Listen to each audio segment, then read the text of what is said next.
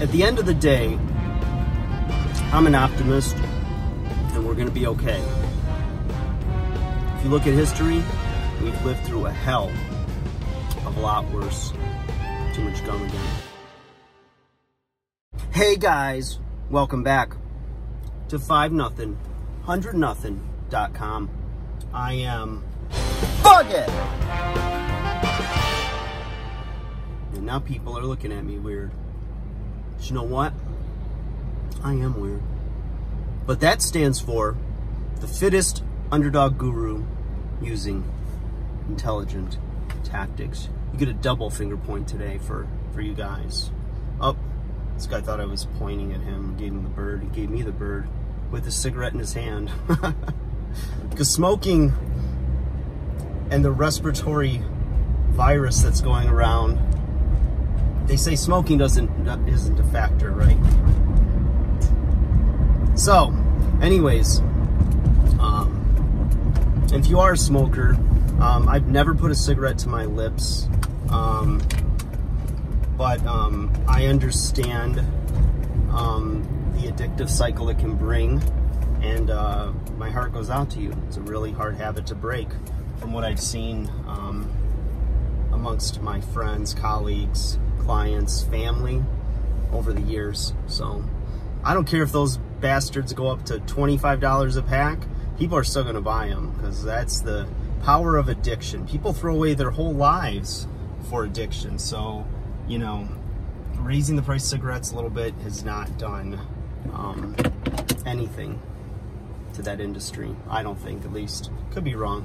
I haven't researched that. I didn't ask my mother, Google, for any advice. But anyways, you guys, the thing is you know, I'm an optimist. I'm a glass half full guy, and I think that we are going to get through this, and we're all going to be okay. If you look at world history and look at the wars and look at the famines and the catastrophes and the things that, you know, our ancestors have survived, we come from a line of survivors, okay? We come from the grittiest, toughest survivalists, or else we wouldn't be here. So think about yourself that way, because you are that way. And, you know, this virus, while it's, you know, wreaking havoc and whatnot, and overloading the medical system and things like that, you know, look on the bright side. A lot of us are okay. A lot of us will get it, and we will shrug it off, you know, after a week or two. A lot of us will. And there's some that are going to unfortunately perish because of it. But, you know, we're going to come through it. We're going to have medicines, we're going to have tests, we're going to have all the things that have gotten us over all of the things over the years, the sicknesses, ailments, where, you know, the common cold and flu, you know, 100 years ago would kill you.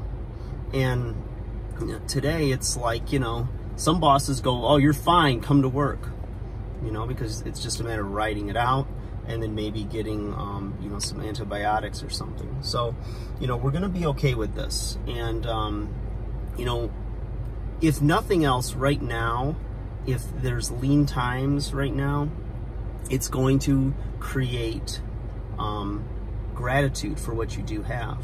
You know, it's going to make you appreciate the little things in life. It's forcing you to be indoors, and if you're with family, to appreciate your family, to spend more time. You know, if you don't like get to see your kids a lot because they're in school all day, they come home and either they have after school programs or they're doing homework, or everyone's in a different room on their device. Well, now you're spending a lot of time with them. And yeah, there's going to be some friction. There's always friction when you spend a lot of time with anybody, because the old saying is, you know, all sunshine makes a desert. And sorry, I had my air on. It's actually cold outside, but it's windy, so I didn't want that to come through. So, you know, it's just a really good time to connect. You know, some of the deep lessons, you know, I think about growing up myself that I learned from my family members. There was like these little nuggets or these moments where there was this, you know, something shared about either my family history or about my, about them, about, you know, some life lesson that they learned. You know, there's a lot that you can capitalize on right now, that at the end of life, those are the things that are going to matter the most. It's not going to be how much your 401k went down, or, you know, if you were underemployed for a period of time. You know, as long as you're having your basic needs, your essentials met right now, you know, you have enough toilet paper, Purell, I say that half kidding, you know, but you have your basics, you know, you're going to be okay. You know, take care of your immune system, get some exercise, try to eat healthier, you know, eat, you know, whole unprocessed foods bought in bulk, you know, can last, you know, can stretch your food dollar. So there's all kinds of things you can be doing right now. And, you know, I'm just definitely an optimist. I'm, you know, frustrated, of course, like anybody else would be, but I'm not panicked. And I just believe that things always work out. And if you look for the opportunities right now, if they're not here right now, they're going to be here soon, that you can transform your business, or there's business opportunities which you can leverage to put yourself in a better position for if this type of thing ever happens again. So be open to those things. Remember, you're a survivor. You're like a Rambo, okay? You're gritty, you're tough. You're an undersized underdog. So act like it. Keep a smile. Don't let your gum show, though. See?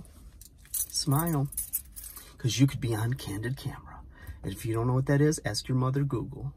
Bye-bye.